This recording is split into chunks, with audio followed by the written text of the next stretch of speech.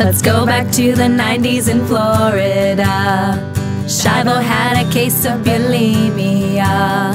It led to hypokalemia and then to an arrhythmia, and she fell into a persistent vegetative statemia.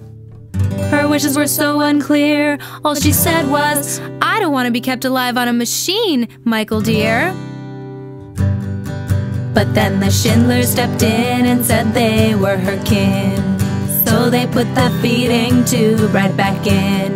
This went on for 15 years. Then the courts expressed their fears that the Schindler's choice did not reflect Terry's voice.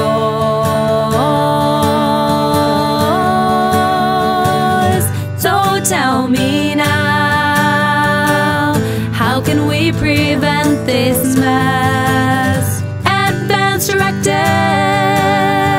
Date signed, notarized. Or get two witnesses.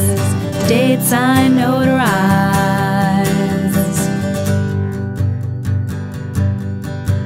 Catherine Gilgan is a case of futility. A seizure took away all ability.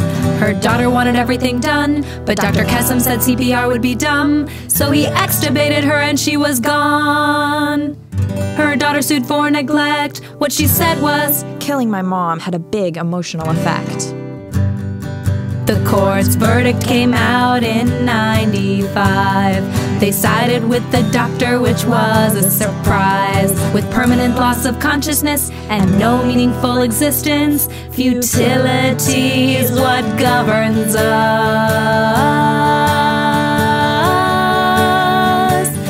So tell me now, how can we prevent this mess? Advance Directives. Date signed, notarized. Or get two witnesses. Date signed, notarized.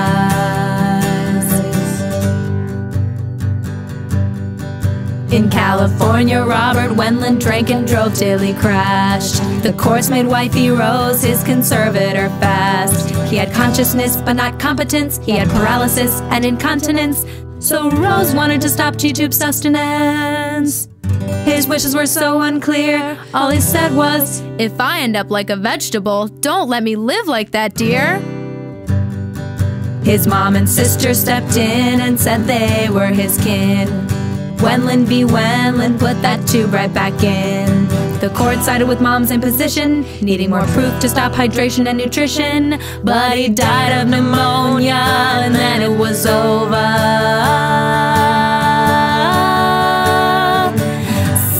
Tell me now, how can we prevent this mess? Advance Directives.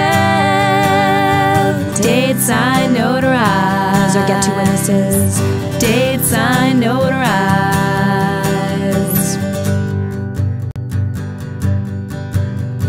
Here's the case of Cruisin' versus State of Missouri. Nancy was hit when she was driving her Chevy. She had a cardiac arrest. 4 years later, mom thought it best to remove the G-tube so she could rest In peace. Then the case was tried, but the jury needed Clear and convincing evidence of the patient's wish to die. Her co-workers gave proof in a Supreme Court appeal that Nancy would want death if she could not heal. But the judge broke ground when he said, if prior wishes are known, follow them. Then her dad hung himself, what a tragic death. So tell me now, how can we prevent this mess? Advance Directives. Date signed, notarized. Or get two witnesses. Date signed, notarized.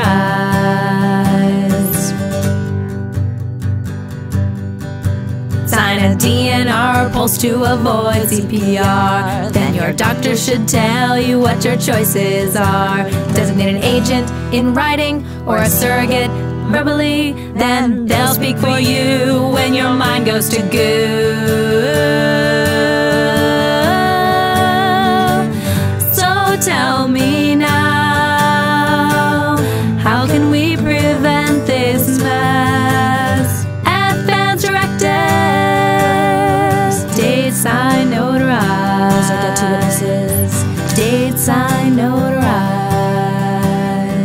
Date, sign, odor